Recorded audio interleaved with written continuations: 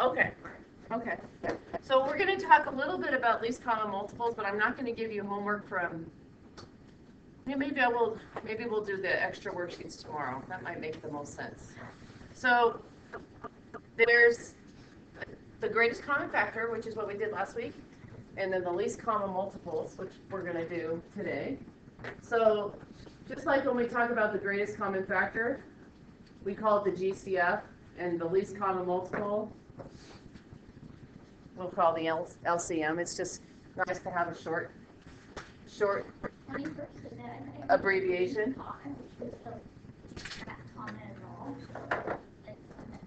By the way, it's surely not November 28th. Say that. Right, it's the smallest number. So the least common multiple. Well, let's first think about what multiples are. If I look at the greatest common factor, what's the greatest common factor of 8 and 12, Canaan? 4. It's the biggest number. That's why we say greatest. The biggest number that goes into 8 and 12. So we could look at the list method. All the factors of 8 are 1 times 8, 2 times 4. Those are all the factors of 8, right? 1, 2, 4, and 8. And the factors of 12 are 1 times 12, 2 times what? 6, and 3 times 4, right? And so when you look at the common factors, you know, 1's common, 2's common, and 4's common. So that's the biggest of the common. So the greatest common factor of 8 and 12 is 4. Okay? But if you do the ladder, you can find that answer too. And the ladder today becomes really helpful. Just Sasha and then Canaan. With the LCM, won't it just always be 1? No. So we'll talk about that. Canaan?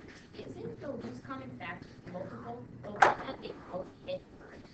Yes. And I actually have the answer here, but I'm going to show you why. But I won't. I'll also let you practice where I don't have the answer.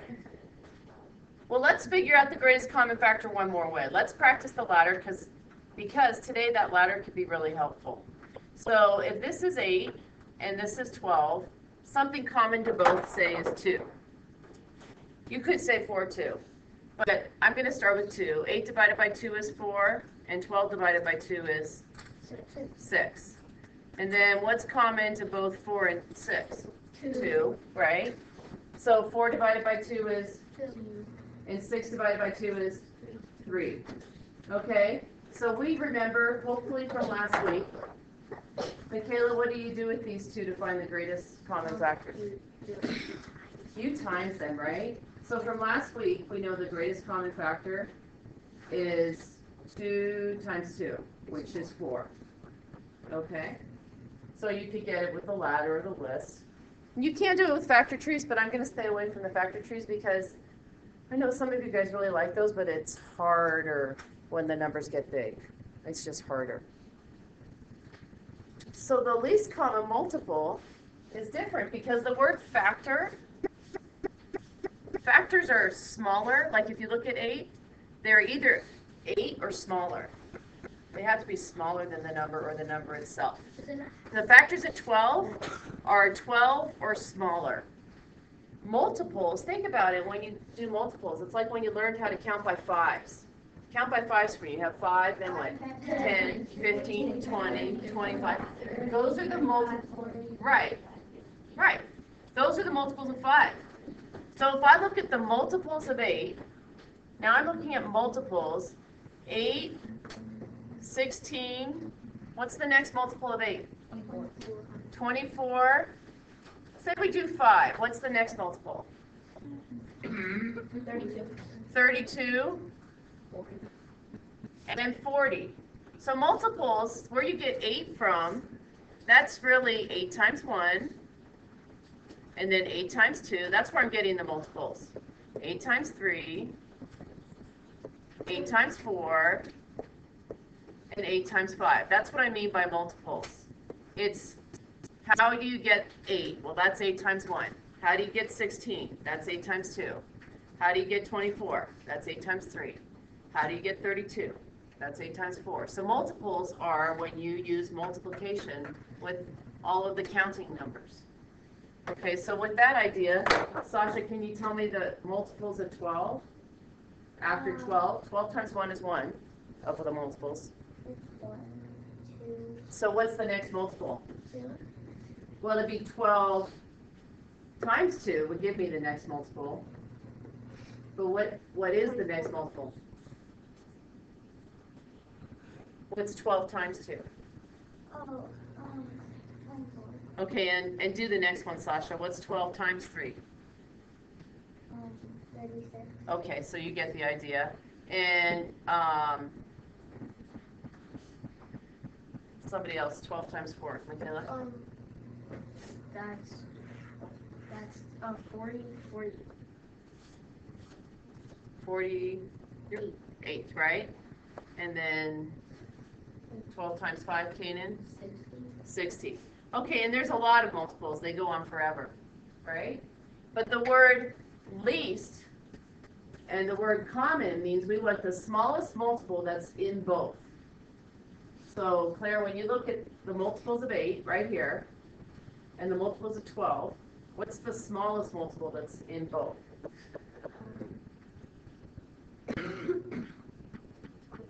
24. You see that? Because it's the first one in the list. When you look low to high, that's in both. So here's something that's really handy. Kyle, what? About 0. Yeah, 12 times 0 is 8 times 0. we don't count 0. You're so funny. Okay, good question. Alright, that means I can't just write 0. Yeah, you can't write 0 every time. Okay, but here's something. This ladder, if I take a little, I'm going to take this ladder here,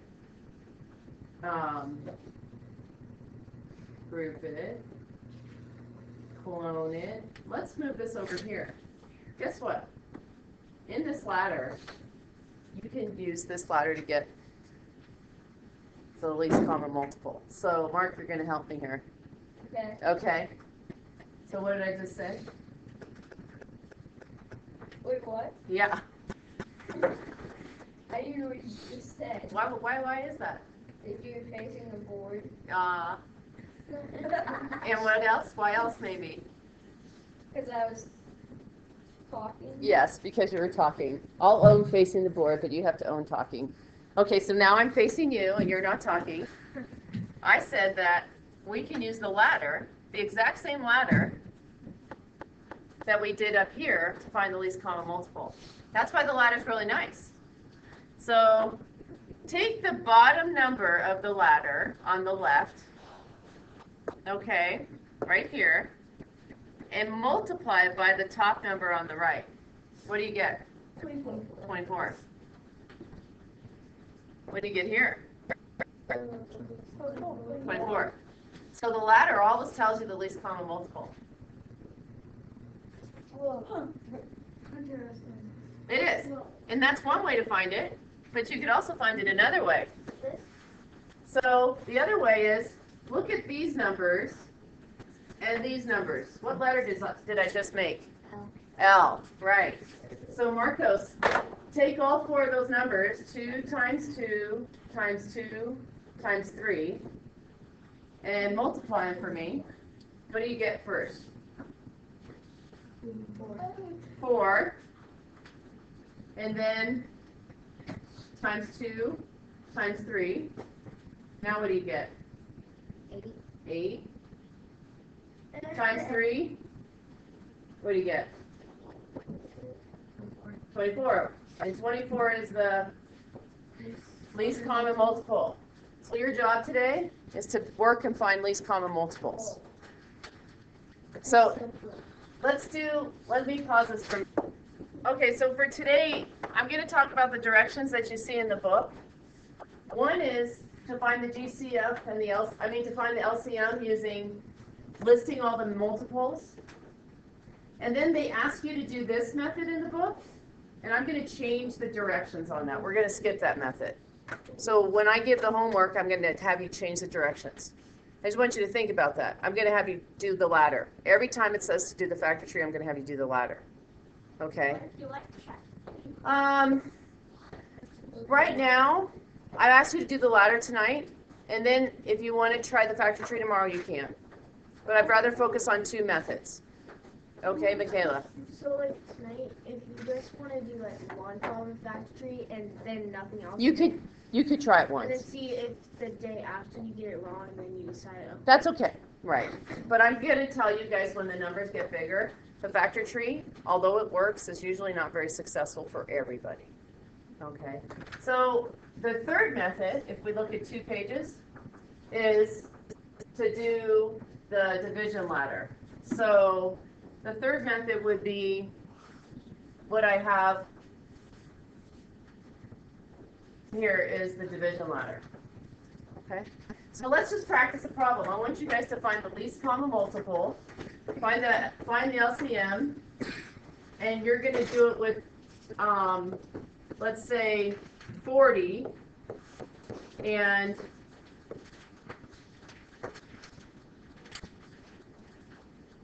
36. Find the least common multiple of 40 and 36. That's a beginning one, and then we'll make a harder one.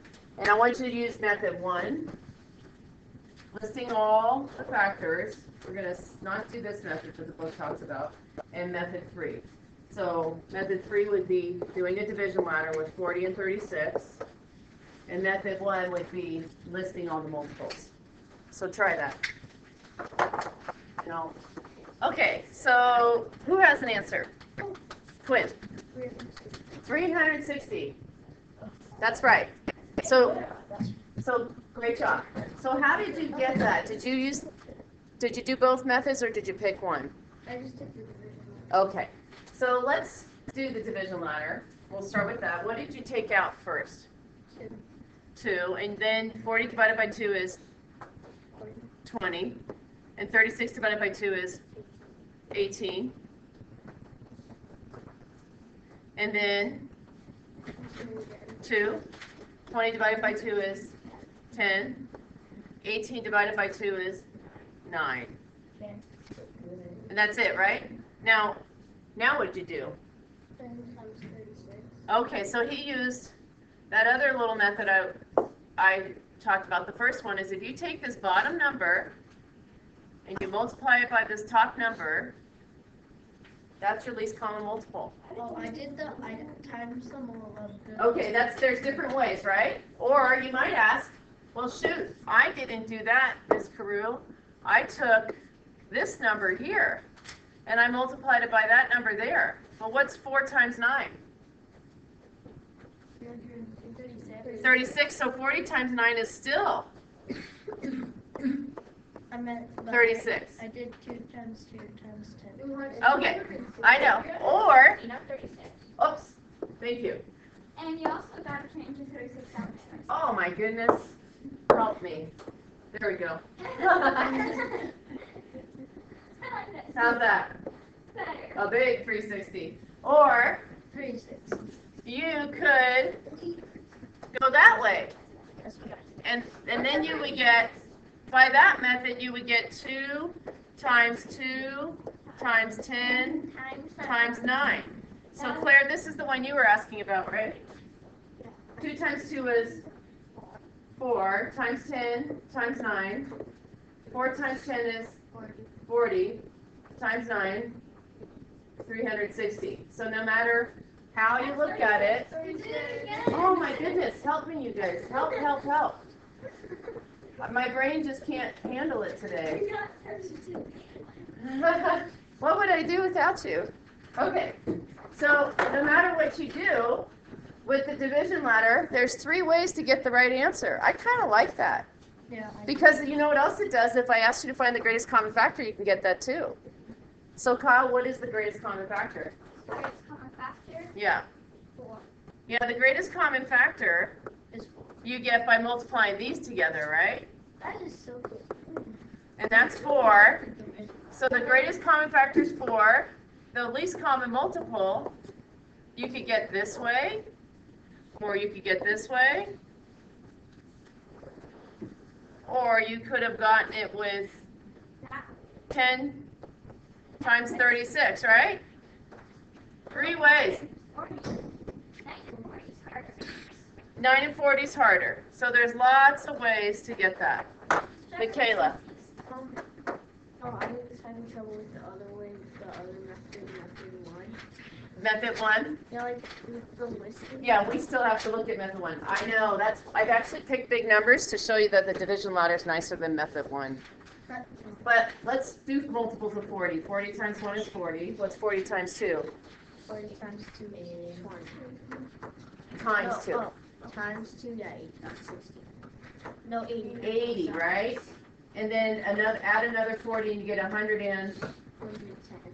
No, 100. So what's 4 times 3? Do it that way. 3 is 60. So, 4 times 3 is... No, 4 times 3 is 12. So it would be 12 with the 0. What's 4 times 4? 4 times 4 is 20. No, not. What's 4 times 4? Look at your chart. 16. So 4 times 40 would be 160. Yeah. And you'd have to keep going, so, right? That's why I don't like Mr. But Roof. if you kept going, I'm going to have to go down here. I'd have 4 times 5 is 200. 4 times 6 is 240. You could do this. 4 times 7 is 280. 4 times 8, You just added 40. right, 320. 4 times 9, 360. And maybe go to 4 times 10, 400, okay?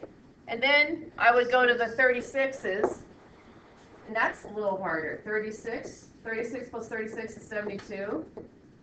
Add another 36, and you get 108. So you would have to keep doing this. Add another 36, and you get 100. If I add another 36 here, you'd get 144. Now I add another 36 here, and you get 180. I mean, do you guys like this method? No. And eventually, I'm going to tell you, you're going to end up getting 360. So this method is not great when the numbers are what? Big.